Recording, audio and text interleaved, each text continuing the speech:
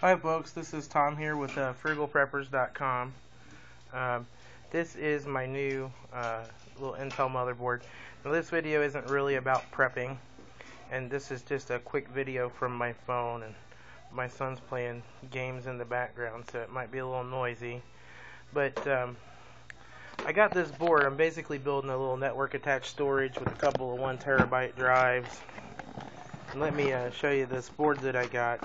It's the Intel desktop board DN2800MT. Has an Intel Atom processor on it, and this particular one has the new high-speed video chip on it as well. Pretty nice little board. It's fanless. It's just got a heat sink on the CPU there. Takes the laptop size memory. It's got 2 slots, and I put a 4 gig in there. However, on the side of the box it tells you that this motherboard can handle a maximum of 4 gigs of RAM, so you know, I guess I could have just got 2 gigs, but I think it was actually cheaper to get the 1 4 gig. But one of the things that's weird about this motherboard, if you look at it all over the place, you're like, where is the ATX power supply connector that works with this kind of a standard ATX power supply? And there isn't one. This motherboard has 2 things. Now on the back of this, there is a little jack right here. And they give you a little rubber insert to stick into that so that nobody will plug in an external power supply in it if you're powering it from the inside. And that would normally run on an 8 to 19 volt, 60 to 70 watt, like laptop style power supply, or any power supply you want. Which makes this board great if you're just wanting to build a appliance out of it.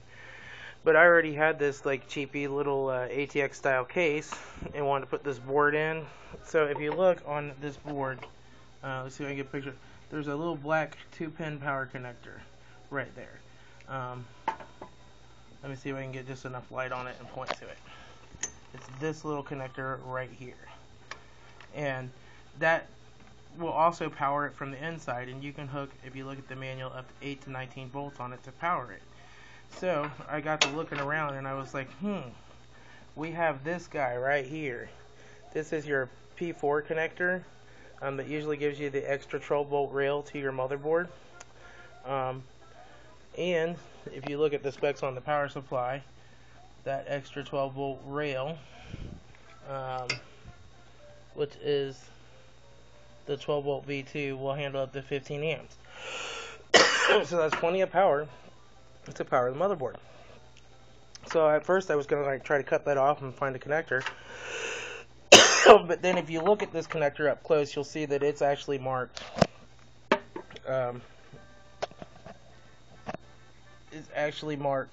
positive and negative. And if you plug this connector in, you just hang 2 of the pins off on the side, and the other 2 pins plug in. I'm going to do it right here. And it actually, even the little clip will clip around that 2-pin connector, and it puts your yellow and black, which is your 12 volts and your ground, in the exact right place. So that gets you 12 volts to the motherboard, but then it's like, well, how do I turn the power supply on and off? Because on an ATX motherboard, the actual motherboard, when you hit the reset button, shorts 2 of the pins together to leave it powered on. It draws one of these voltages to ground. And the 2 wires that you do this with are your green and black, and it's the 4th and 5th wire down on the side where your clip is. I'll shine the light over here so maybe you see the colors a little better. But it's the green and black. And you just took an old power supply that was bad, cut a wire off of it, and stuck it in those 2 pins. Now that makes it so anytime I hit the power button back here to flip this on, then the power comes on.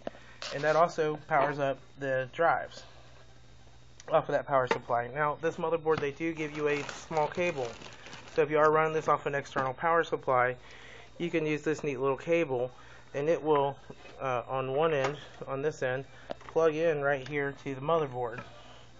I'll show you. It'll plug in right there, and that will give you power to power up drives off of that other power connection. But I figured rather than trying to do it that way, I'm just going to make it so that my drives run right off the power supply. So what I do now is I flip the back switch that powers up the drives, the fans start spinning in the back, and but the motherboard doesn't power on. And so on this particular case, it's kind of weird. It doesn't have a power LED that comes off the motherboard. The power LED actually hooks into a Molex connector to come on. So it's a little cheap Chinese case from Micro Center that I got for like 15 bucks or something. So you actually, the light will be on once you flip on the power supply, but then I hit the power button and the motherboard powers up and you see a screen, and the reset button of course is hooked to that. And then what I did is, this motherboard also has a hard drive LED. I hooked the hard drive LED up to the power thing on the motherboard, so that when the motherboard's powered on, the hard drive LED comes on solid, because I don't really need to see the hard drive activity. But then, so I mean, that's the process to go ahead and boot it up, is to flip the power on the back and then hit the power button, and then it comes up. And when you shut it down, it'll shut off, but it'll still stay powered on until you flip the power button on the back. This, I just have my two 1 terabyte or 2 terabyte SATA drives in my little hard drive swap out bays here, and this is basically just going to be a CentOS box. I already have CentOS installed on here, and I just set up a quick Samba share and called it disk-to-disk backups, or D-to-D backups. And then all my workstations, I'm using a program called Drive Snapshot, and you can look that program up. I'll put a link below, drivesnapshot.de.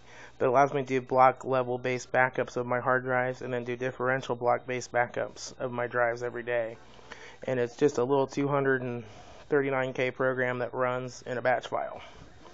So you set that up and you have it write your, you set up write a little batch file, have it do your differential backups every day off to a server like this, and then you always have a complete copy of your computer.